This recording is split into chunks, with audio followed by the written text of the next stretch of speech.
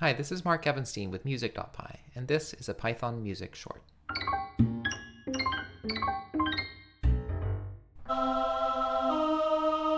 So in this Python music short, I want to do a little bit of counterpoint. So in music, counterpoint is basically the art of writing multiple parts that fit together. Often this involves paying attention to the musical interval between the two parts and checking whether or not it's consonant or dissonant. For this sort of toy example, I'm going to stick with just two parts, and I'm also going to stick to first species counterpoint, which basically means that each part moves one note against one note. It's never the case that one part moves faster than the other part. If you take a counterpoint class in college, you start with first species counterpoint. That's why it's called first species. Anyway, so taking a look at the script, of course I import the scamp libraries, I create a session, I create a new part with a acquire aw sound called voice. And then the first thing I do is create a function to test whether two notes are consonant with one another. The way that I do that is I subtract the MIDI values of the two notes and take the absolute value, because it doesn't really matter which note is on top. And then the next thing I do is I take that number modulo 12. And so what that does is if you have an interval like 16, which is an octave and a major third, it turns it into 4, which is just the major third. Because traditionally in counterpoint, we don't care too much about extra octaves. Then what I do is I just test whether that interval is one of a set of consonant intervals. So in this example, I'm treating unisons, minor thirds, major thirds, perfect fourths, perfect fifths, minor sixths, and major sixths as consonant. Everything else is dissonant. So the whole idea of counterpoint is that you have some line that already exists and you're trying to write a second part that fits with that existing line. The cantus firmus is the existing line. Cantus firmus translates to fixed song. So I've created this list of pitches and then I've started a counterpoint and I've given it the first note because we need to know where the other part starts from. The way the script is going to go is that we're going to just keep adding a new note to the counterpoint each time, looking for the motion that we can do that creates a consonance with the cantus firmus. So here's the body of the script. I is kind of the index of which note we're on in the cantus firmus. And so while I is less than the cantus firmus, we're going to keep looping. The first thing that we're always going to do is we're going to play the current chord. So the current note of the cantus firmus and the current note of the counterpoint.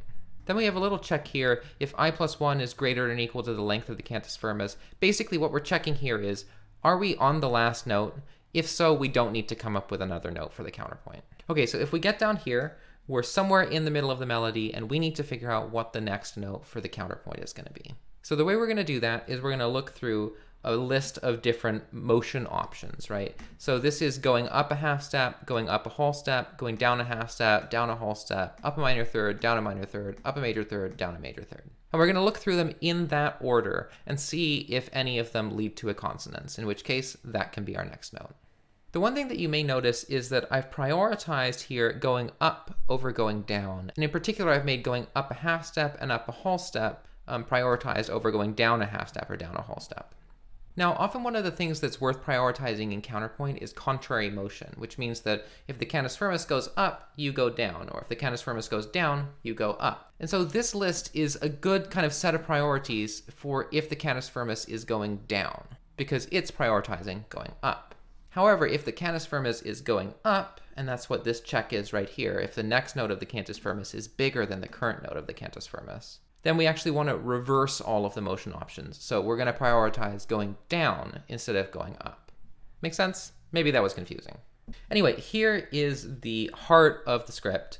We basically check, is it consonant, right? So is the next note of the cantus firmus consonant with the current note of the counterpoint plus whatever motion that we're considering, right?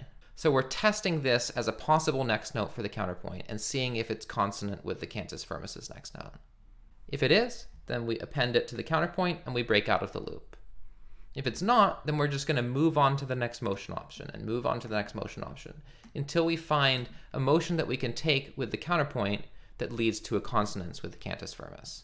Just in case, I've made it so that if none of these motions work, it raises an error saying that it could not find an acceptable motion.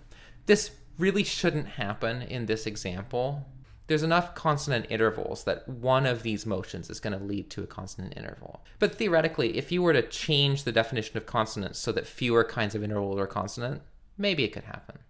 Okay, so let's take one more listen to the counterpoint.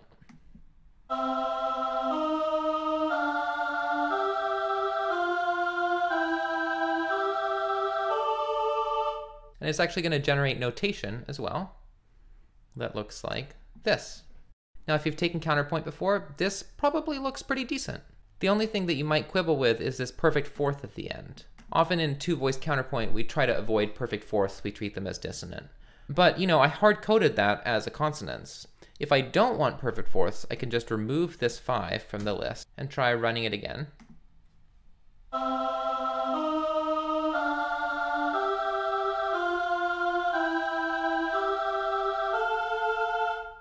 And you could hear it was different this time. This time, the very final chord is a minor sixth. So there you have it, two-voice first species counterpoint. Now this is of course a fairly toy example. It's really hard to encode the rules of counterpoint actually, because not only are there a bunch of explicit rules, there are a bunch of implicit preferences for what different voices can do. But hopefully this gives you kind of a sense of how to go about this sort of problem. As always, if you want to try it for yourself, I've put links to the code in the description. And if you're looking for a fun and interesting way of learning to code in Python and making music while doing it, check out my course on cadenze.com. Finally, if you haven't already, please like, subscribe, or spend some quality time with your pet.